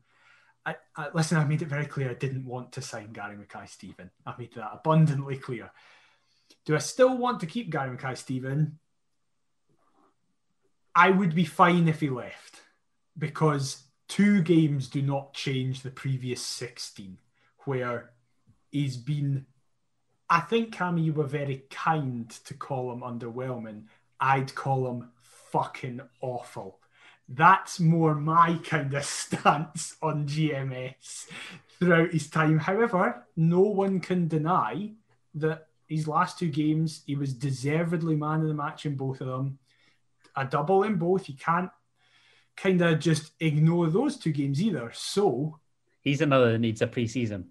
That's the most interesting thing. If he comes in next season, hits the ground running as he has done, I'm fine with it. I'm absolutely fine with it. If he even slightly shows what he did the previous 16 games, I'll just be sat going, we've got another season of this. We've got another season of a couple of great games, and then just nothing for the vast majority of it. But Adam, you've made it very... I mean, you were very on board with the signing when it first happened. The 16 games after it, you were kind of flummoxed. Underwhelmed. How he was doing it. But where do you stand on him? Oh, I'm backing Gary Incher. Yeah, I needs We're that not going back pre-season. to that. We're not going back to that. I'm telling you, he's the best is yet to come. that could well be a common theme just for this squad generally. After they've left and playing week 2. Aye, exactly. As soon as they're not pulling on Maroon anymore, they turn into world beaters. Ollie Lee, Ryan Edwards. Yeah. Need we say more? Look at Kyle Lafferty at Kelly, fleeing, mate. Well, we come to a man next who is we're probably going to have a very similar conversation about, because he was one that a certain individual from this podcast was very in favour of signing. And then when he did sign, it's been interesting. Basically, a certain individual has played 28 games. He's got 3 goals and 5 assists, a points per game of 2.1. Before I come to Adam, because I generally know his thoughts, Cammy, how have you felt Andy Halliday has done this season, and would you keep him for next season? And do you like one open goal? And Sports Sound, and Super Scoreboards, and all these other media outlets that he's on. Yes. No, yes, yet, no. No, it's a little bit of a kick in the balls when it comes to Andy Halliday, because I was championing him to sign. I think Daniel was as well, can I just say? Very I think it was on much board. so. Yeah, very much so. I was pretty much wetting myself on the podcast because I'm sure it was in the papers that week that we recorded that he was about to sign. Would I want him? Oh, and I'd be absolutely buzzing if he signed. He has been pretty pish. But it's strange because the odd game, you haven't really noticed him. That's when he's been solid. I say the odd game very in the loosest term possible, boys. But he is a player.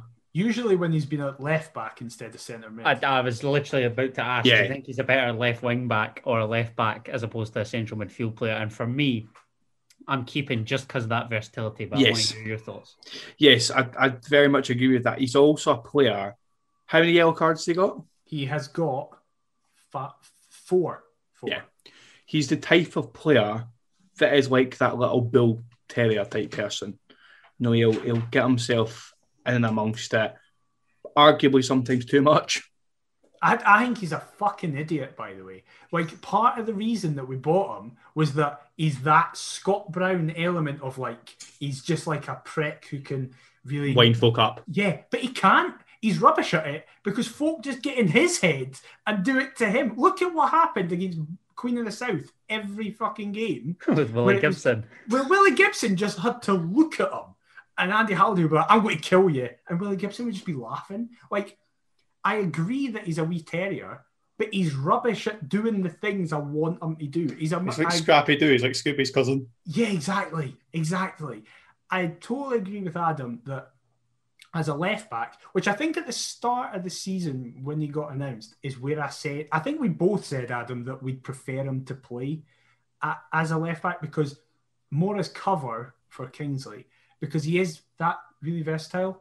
But I just think I think he's terrible in the middle of the park. So I don't even think he is that versatile because he can't do the other role well enough.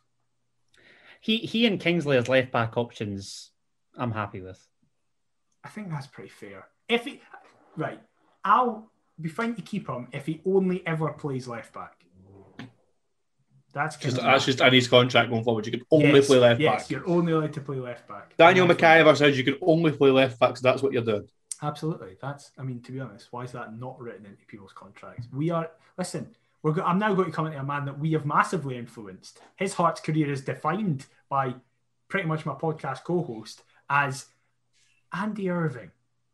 This is going to be an interesting one. Obviously, he has played 27 games, contributed 3 goals and the most assists with 8 assists. He's also had 6 yellow cards, which I find quite interesting, which is also the second highest amount of yellow cards. His points per game, however, is 1.96. The Portobello Pirlo, obviously, we christened him, particularly Adam beside me, christened him that. I will actually come to you first, Adam, because he is the man that is almost defined by you.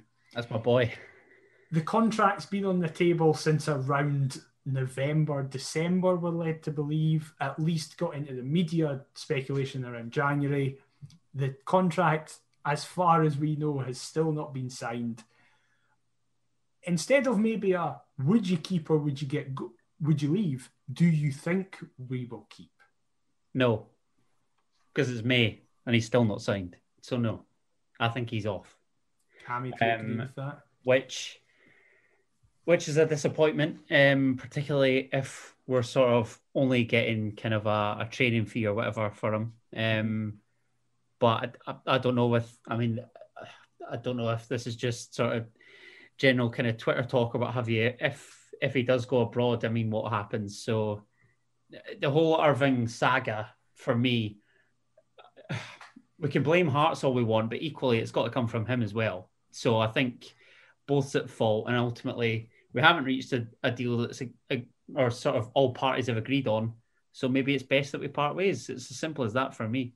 No matter how talented you are.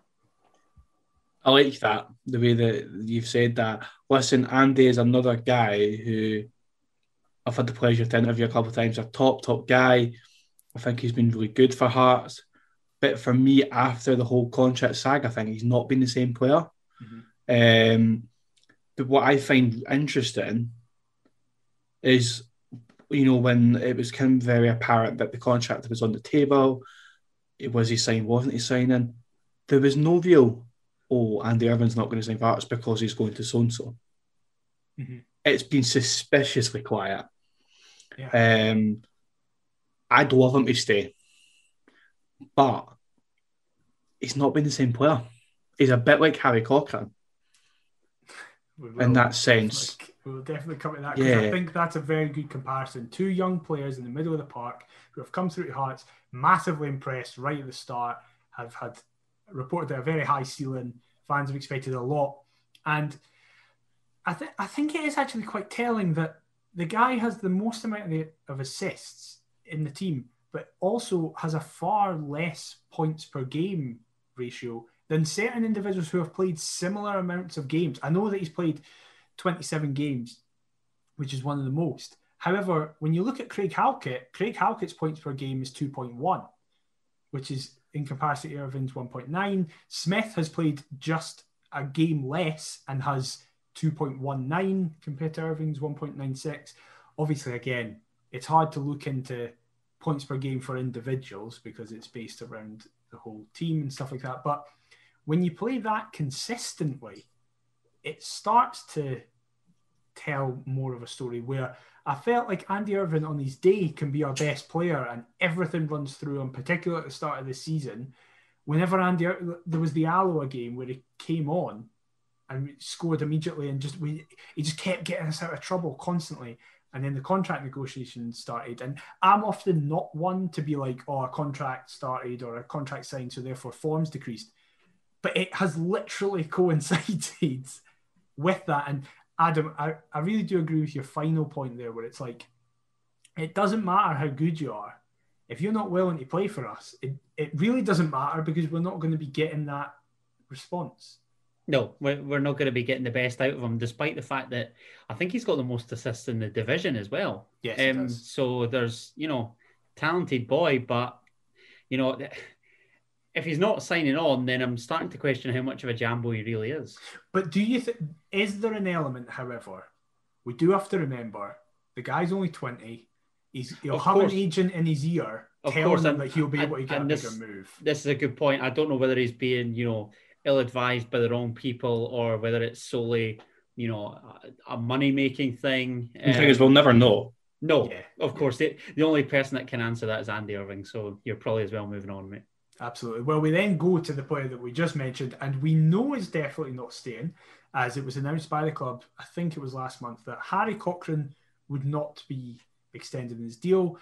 The man with the highest points per game, because he only played one game and we won, so he has a 3. Cammy, I'll come to you, because I don't know if we're going to have similar views on Harry Cochrane, because I have quite a set view. But how do you feel? Are you gutted that he's not staying? Are you actually happy, or do you feel it's another one that's potentially got away?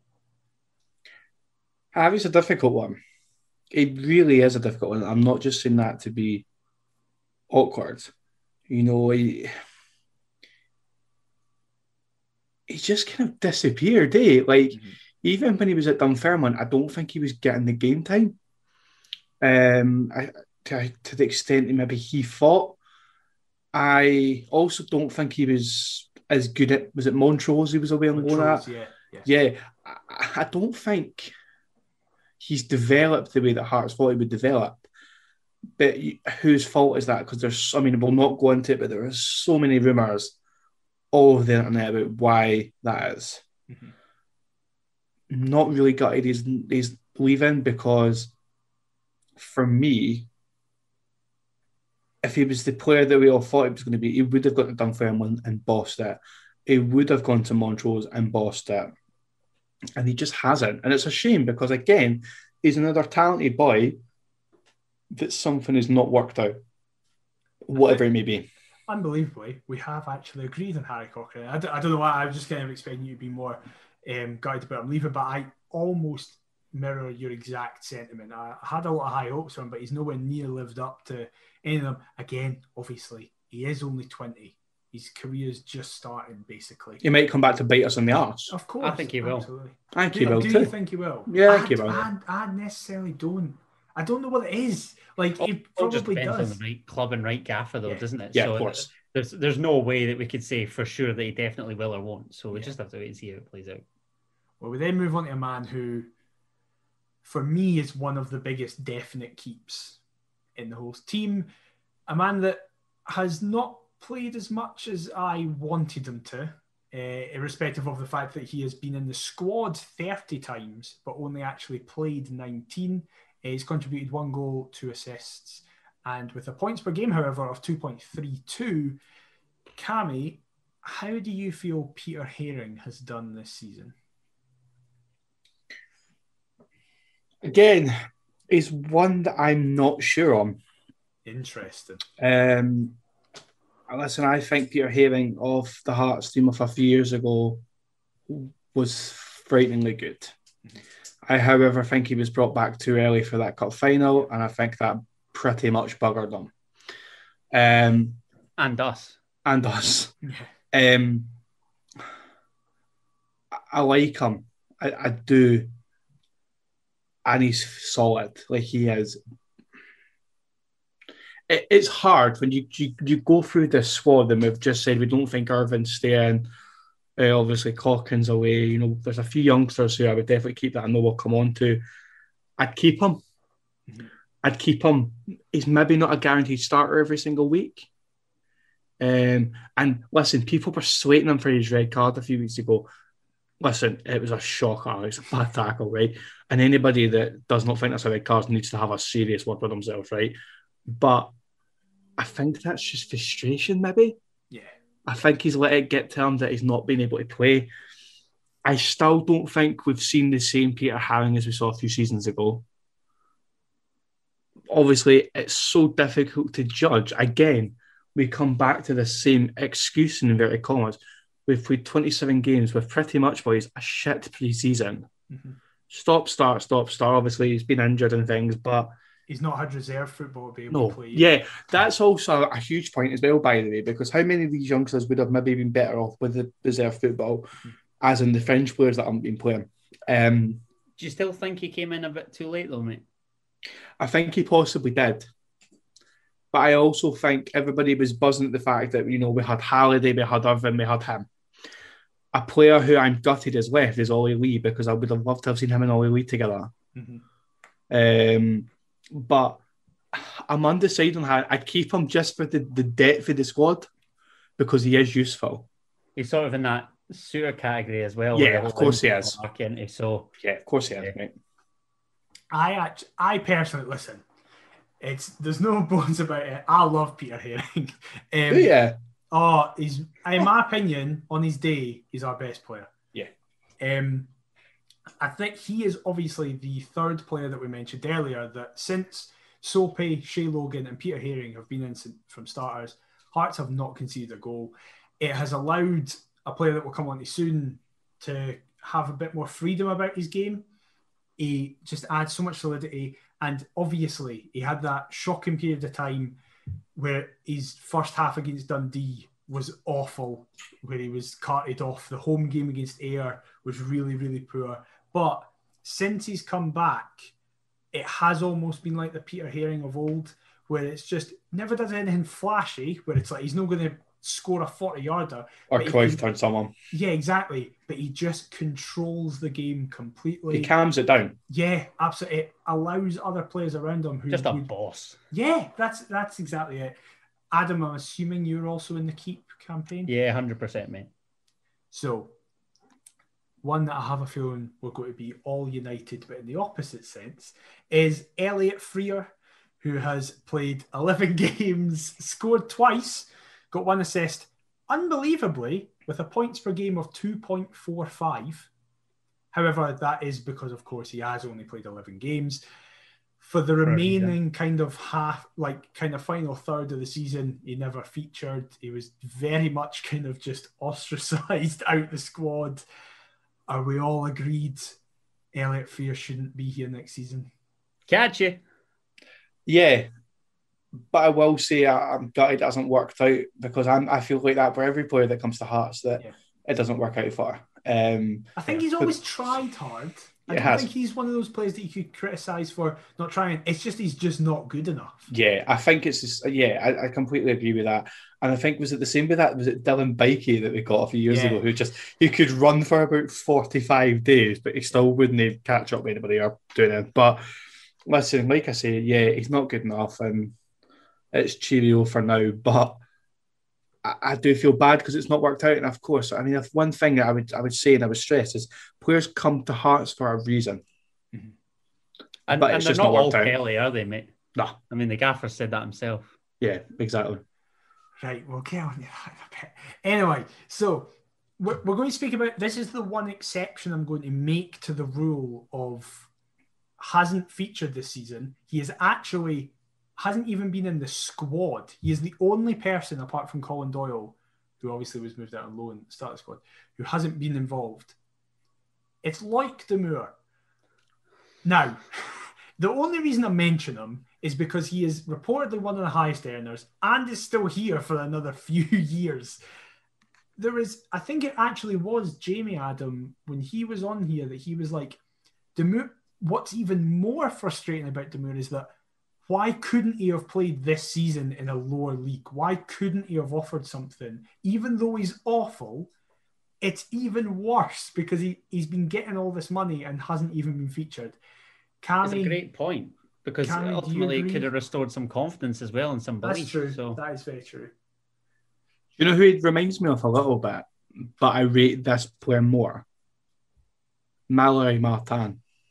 You rate him more? I'd say they're very much on the same level. No, I'd rate him slightly better. They're so different players. Oh, they are. They're very different players. But yeah, absolutely. What kind of frustrated me a little bit is I'm pretty sure I saw Damour celebrating when Stephen Naismith lifted the cup. I hope not. I didn't I'm notice sure that. I saw that. I only noticed Popescu going. I'm sure mental. somebody tweeted it. Yeah, I might be wrong. Popescu was the one that got me angry. Yeah. Listen, again, it's hard for us to speak about because we don't know if there's a backstory. Yeah. But for me, it's no thanks, but all the best. That's but fair. There was, do you know what confused me though, right? And again, it's so similar to Joe Pereira. There was so much hype and so much disappointment from, who was it, QPR we got him from? Was there no Cardiff? Cardiff. Oh, Cardiff, sorry, yeah. So there was so much kind of disappointment of some Cardiff fans going, I can't believe we've let him go. Yeah. And now we're like, come back. Yeah, absolutely. Absolutely. A player who potentially is in the same camp as that has actually been at Motherwell the last few months. However, unfortunately, his season ended with a bad injury. Jordan Roberts played 10 games, was in the squad for 12. No goals, 1 assist. Funnily enough, again, quite a high points per game of 2.4. But that, of course, is a count of he played mostly at the start of the season when we were winning most games. A man who was absolutely awful for us, kind of summed up by his semi-final performance against Hibs, and then just went to Motherwell and was class. And still scored against Hibs at Easter Road. Yeah, exactly. So at least we had somebody do that this First season. game. Yeah. I think he's actually got another year on his deal, if I'm not wrong. So what do you think? Would you guys keep him or would you get rid? It's funny we talked about Motherwell. If Devante Cole doesn't sign on, I'd quite like to try and use him as sort of a make weight and a potential deal for him. Or even sort of, I know Alan Campbell's another one that's been linked. I don't know. But I'm not keeping him. Okay. I'll say that much. That's the one day. I like that. That was kind of like that feedback sandwich you got at school. Really positive, then we'll be cruel. And then you didn't go back for positive. Nah, just not. No, I think I'm kind of in the same boat. He was a player, we were winning games, but he was just kind of there. Like, he didn't really do anything to really excite me. The main thing I remember is that when we played Alloa, the game that Elliot Freer scored in, the quote that I remember was, he didn't do anything, and you just heard Robbie Nielsen go, Jordan, fucking run. Like that. And it's if you have to ask a winger to run. It speaks volumes. Yeah, exactly. Definitely. Shall we move on from him? Absolutely. To a man that has come in January and especially in the last few games has really come onto a game. It's Aaron McInnes. He's played 14 games, scored 2, got 1 assist. Of course, those 2 games have actually come in the last 2 home games.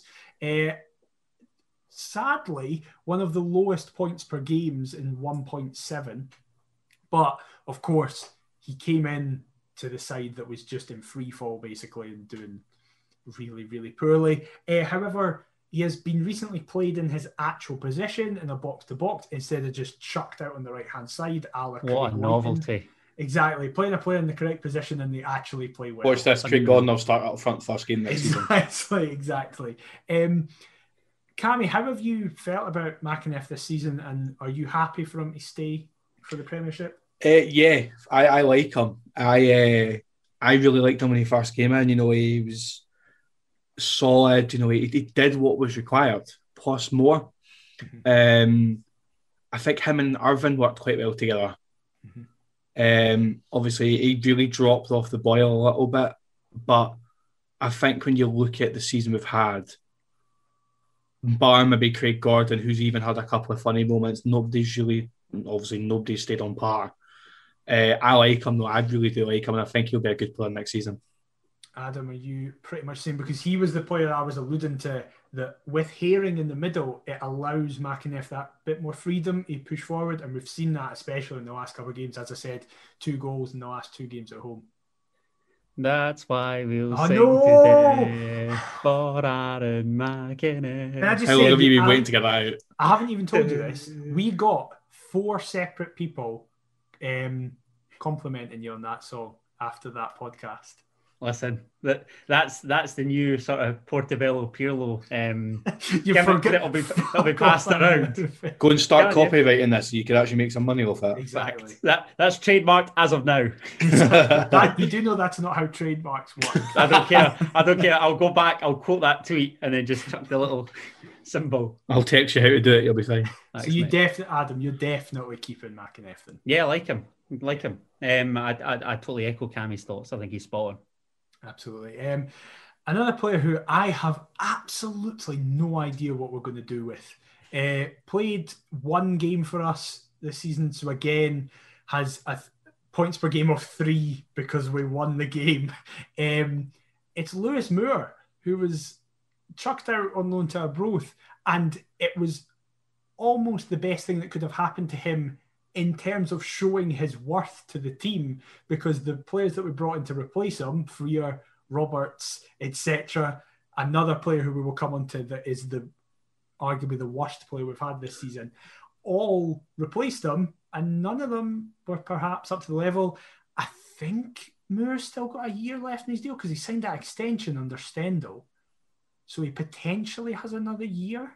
I can't remember. Might be right. If he does, maybe need some clarity on that, but yeah, I think you might be right. Say let's go under the guise that he does have another year. Cammy, would you keep him on? And if so, how much game time do you think he'd get? Okay, so I'm going to answer that in 2 ways. I would keep him, but I don't think he will get kept.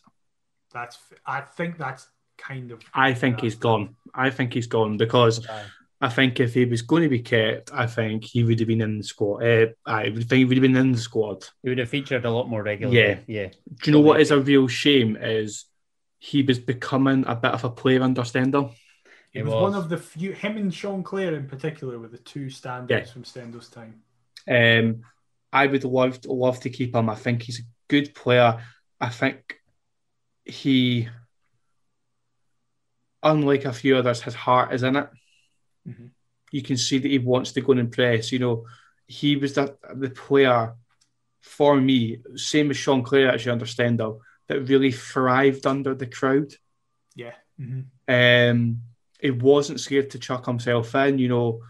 Obviously, it's still really important, like your likes of kind of Irvin and Harry, still a very young player. I would keep him, but I don't think he will be kept. Adam, are you on that same kind of wavelength? Yeah, I think that's spot on. I think we'll sort of find a potential loan destination if we can't, offload him. And then that'll probably be his Hearts career, sadly. I think that's pretty fair. We move on to another youngster who I especially have been banging the drum for this season. Scott McGill has played 4 games, so again has a very high points per game at 2.5. Obviously hasn't featured... Scott McGill's kind of been the poster boy of why aren't we playing more youth, because whenever he's come in those 4 games, in my opinion at least, he's not put a foot wrong. Again, much like Herring or Shea Logan in particular, not done anything amazing that you go, wow, look at that, but just come in, kept it tight. Obviously, Scott McGill's still going to be here next season. He's probably going to be one of those players that gets put out on loan for a season. But Cammy, would you like to see him feature more in the first team, or are you happy to have him go back out on loan? I like him. I do. My only concern is that he turns into another Harvey Cockham. But again, he comes onto a game, and I think a lot of opposition players, you'll need to remind me who he actually played against, but I think a lot of teams and opposition players underestimated him. He was playing against, so like for example, his first 2 games he featured against East Fife and Wraith Rovers in the League Cup, and then I can't actually remember the 2 teams in the league he played, but again, I want to say Alloa for one. Maybe I think Alloa was. You've got a shout. Yeah, there were teams that I actually do agree with that, especially Wraith in that game where we won 3-1. Him and Cochrane dominated the midfield. Yeah, they really did, and I think it comes back to what could have been. Mm-hmm. And again, it wasn't long ago that we were saying build a team around Andy Irvine.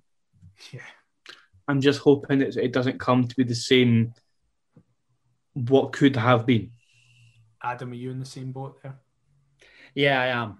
I don't want us to continually file these youngsters under this sort of same bracket. So, it's just imperative that we find a suitable loan destination. Finlay Pollock's in the same boat for me.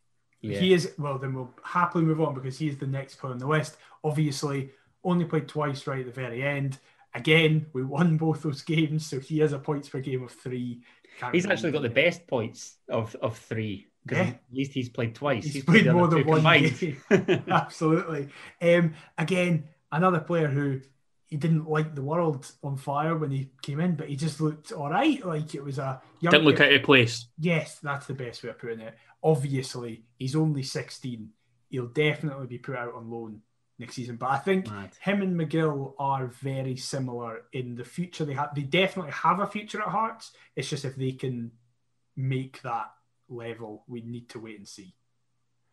So we're done with all the midfielders. We now only have the forwards. The first one is the man that may be choosing himself to leave football, and it's not up for us to keep or leave. Stephen Naismith, the captain, played 24 games, contributed 6 goals, 1 assist, a points per game of 2.08. Cammy, you're shaking your head there. What's your thoughts on Stephen Naismith, and would you keep him for another season? I don't think it's going to be whether up to Hearts where they keep him. I don't think he'll play next season. Interesting. I think he has maybe realised, because let's be honest, we all kind of thought Naisy will light the Championship on fire this season. To a certain degree, yeah. Not for me. I think, listen, the Premier League's obviously where we need to be, but the Championship is so physical, and I think at times it's maybe outdone him slightly. Listen, he is still such an important player to have. Sorry, I'll reword that. Such an important person to have in that squad. Yeah. And I think, if I read this rightly, again, correct me if I'm talking rubbish, I'm sure he's currently acting as John Rankin's number 2 at the 18s. Yes. By the way, see if I was a 17-year-old playing for Hearts, even Finlay Pollock, 16, playing in the under-18s. What that is. You walk in, there's John Rankin, famous for the squiggle, and you walk in next to him, there's Stephen Naismith. Of course you're going to learn. Yeah. Don't think he'll be playing next season. I think he will be in a coaching role at Hearts. Don't think he'll be playing. Will we miss him? It's up for debate. It's up for debate, but it depends who you bring in. Adam, are you pretty similar? Because I think that is the most important bit. I don't think we'll miss him much from a playing perspective, but from a mentality and person perspective, I think we need to fill that.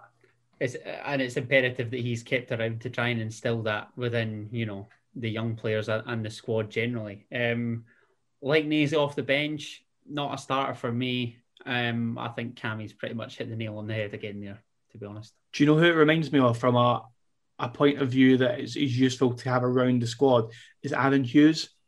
Yeah, Hughesy was vital round the kind of squad. And I'll tell you what, obviously, the women's team have now got Andy Clark and Aaron Hughes as their coaching staff. And speaking to some of the players, learning from a defender's point of view, having Aaron Hughes, don't get me wrong, it was about as slow as a bus to turn, like, but look at the career he had. Like, do you know what I mean? Having that knowledge, even just to sit and speak to him. And I think Nazy's in the same boat. And arguably, again, I think Christoph is in the same boat. Mm-hmm. I think Christoph had the opportunity to stay at Hearts as a coach, but he wanted to carry on playing. Fair play to the guy. Do you know what I mean? But I think from an experience point of view, is vital. Absolutely. Well, we will move on to, again, much like Craig Gordon, the easiest keep. There is Liam Boyce, 27 games, 14 goals, 7 assists. Interestingly, a points per game of exactly 2, because he's been there throughout everything, so the highs and the lows. But, I mean, we're keeping Liam Boyce by all means, aren't we? Another unanimous keep, Yeah, absolutely. The next one might be a bit more up for debate, considering the start of this podcast. Jamie Walker, he has played 26 games, contributed 8 goals, 7 assists. Interestingly, I actually have it here. He has, of the 26 games he played, 12 of them were as sub appearances. He has also the exact same points per game as Liam Boyce, exactly 2. Adam, I'll come to you first, because let's be honest, we've spoken about this a lot. Are you keeping Jamie Walker, or is it a situation where if we can get a better replacement, you're fine to let him go? The latter, and also dependent on, interested parties as well. Mm-hmm. If somebody comes in and he wants to leave, then I'm not overly bothered. That's my sort of standpoint on it. Cammy, how about you? I'd keep him. Interesting. I would keep him. I think the thought of having Walker one side, but it is about positioning, because Mackay Stevens so much better as a number 10. Yeah. But so is Walker. Yeah, Walker can't play out wide. Walker can't play out wide, but I think you can't have 2 number 10s. And tell you what, I'll turn it on you two. You had Mackay Stevens. Obviously, you look at the way he's played this season, minus the last 2 games he's played. Who would you rather have at your number 10?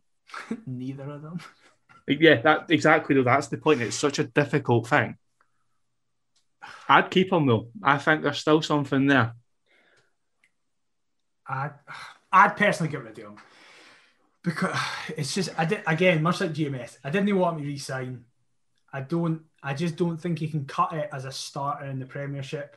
Mainly, and again, I don't actually think it's his fault. I think it's because of his injuries, that because of his pace, the reason he works so well. I mean, Jimmy Walker never had a load of pace, but because he was young and he didn't have the injuries, he was able to kind of... He was really direct. And really direct. I think that's the reason he works so well off the bench, is that he comes on 60 minutes in, so people are knackered, so he can... He's got that lease of life. Yeah. His lack of pace doesn't seem so apparent, because everybody else around him is having to kind of play catch-up. Whereas when he starts, he's on the exact same playing field as everybody else. So if everybody around him who's marking him is on it, he just gets lost. And I don't know how to fix that. Mm. You pair are opposite ends of the fence, and I'm slap bang in the middle of the fence. Yeah. And I think that's quite a good summary of how Hearts fans in large feel about Jamie Walker. However, we then move on to a guy who we know is away, as we said. Craig Whiten played 13 games, 6 goals, 2 assists, points per game of 2.3. Would you, Adam, obviously we know that me and Cammy would have kept him, would you? Yeah, I think we would have. I would have, because I still believe that we're a wee bit light in that area. Particularly if one of Big Nando or Boyce gets injured, then it's only really Ewan Henderson, as has been proven in recent matches, and nobody else. So, yeah, for that reason alone, I would have kept. So it'd be interesting to see what centre forwards, with terrible goal tallies that were linked within the summer.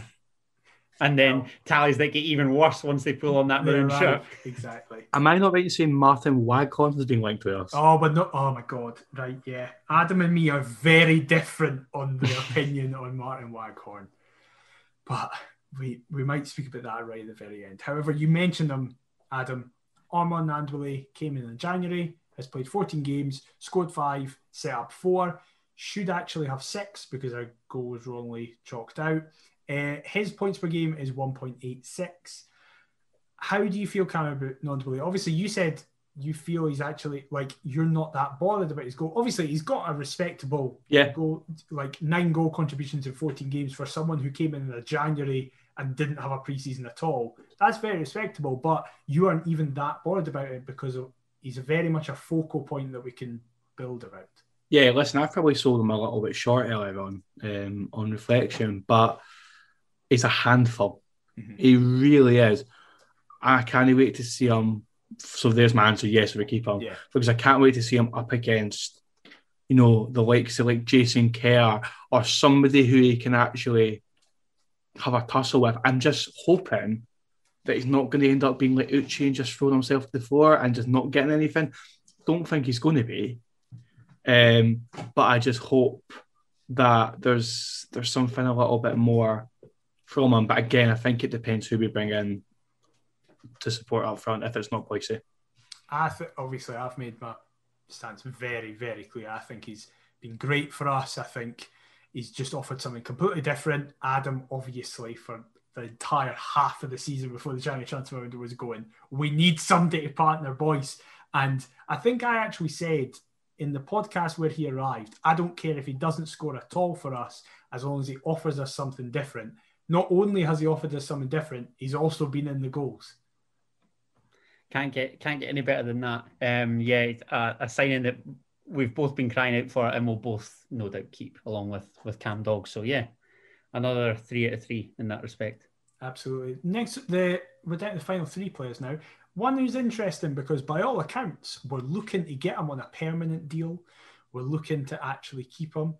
A player in Josh Ginnelly, who, of course, sadly only played 9 games for us, but is a testament to how well he played in those 9 games that fans have been crying out for him all the time since he's been hurt. Of course, he got hurt in that away game at Wraith for the 4-0 win, and he's not featured since. Played 9, scored 3, set up 1, average points per game of 2.67, so one of the highest in terms of who has actually played a decent amount of games and won.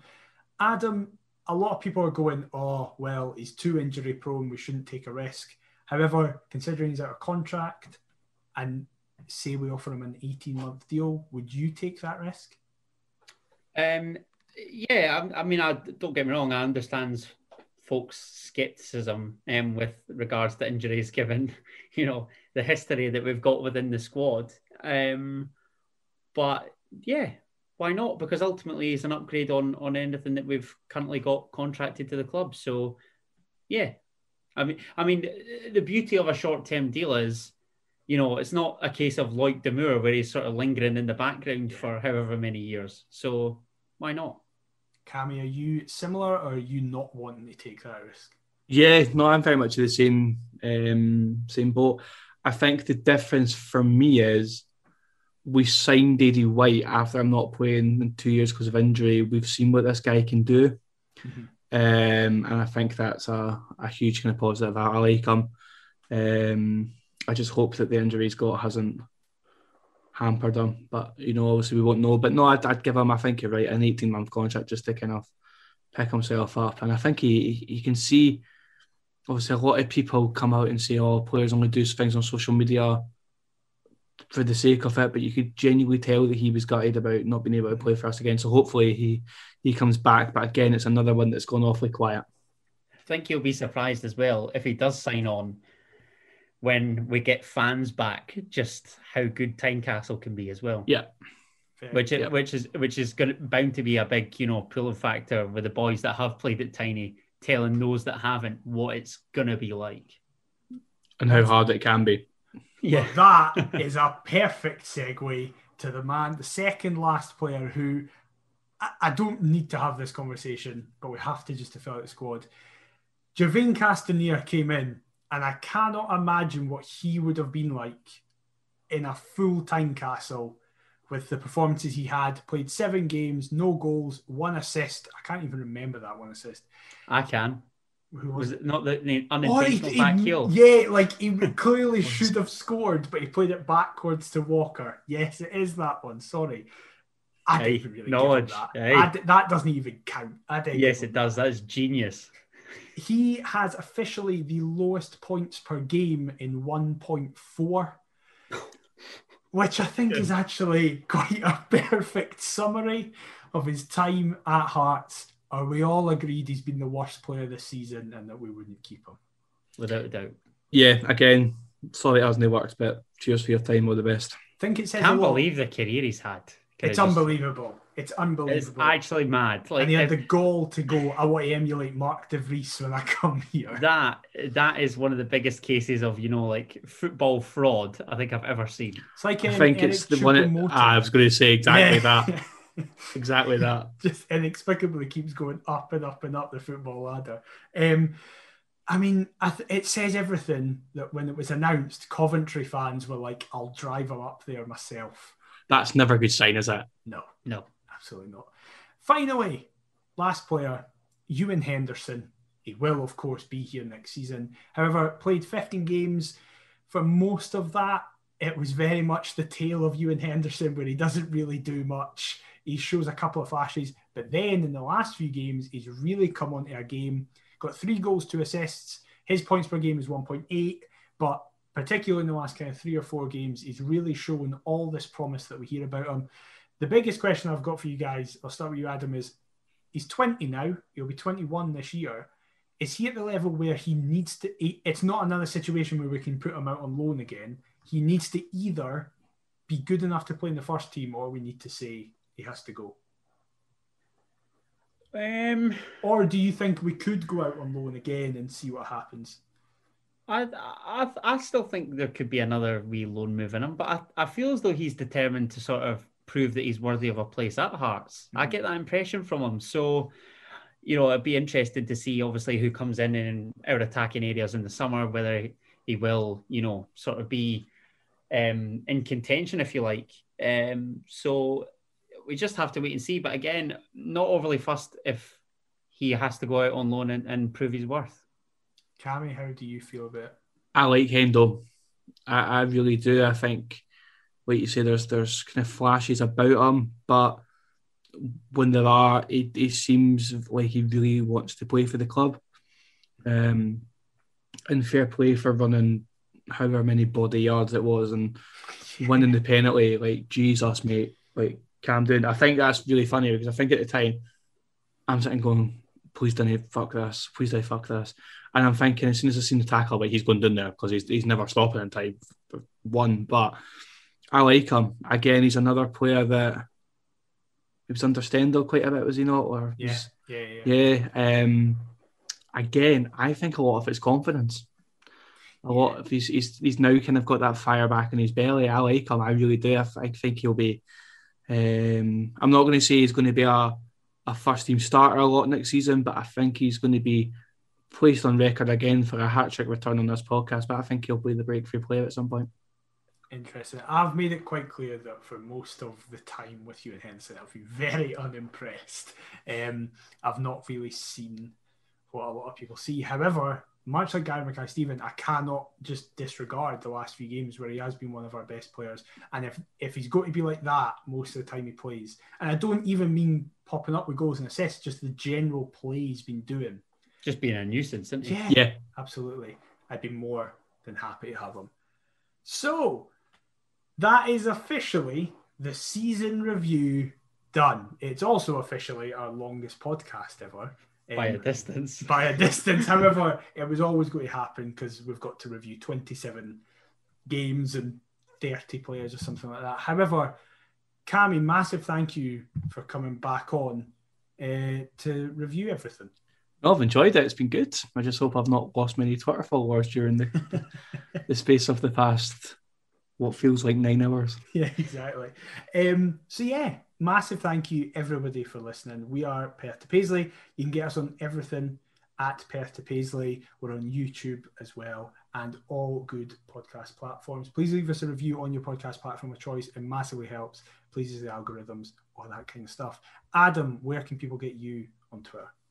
They can get me on Twitter and all the socials at Adam T. Kendall. I just want to say, if you're still listening, I mean, fair fucks to you. That's some effort. Absolutely. What about you, mate?